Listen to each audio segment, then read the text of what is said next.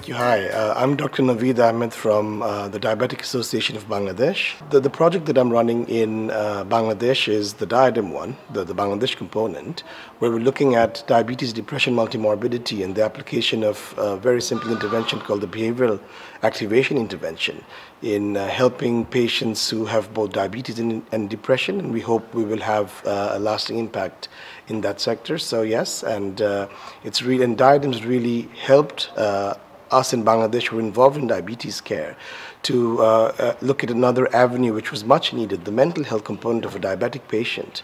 And it's really helped us to think of ways in which we can help them in a simple, cost-effective manner.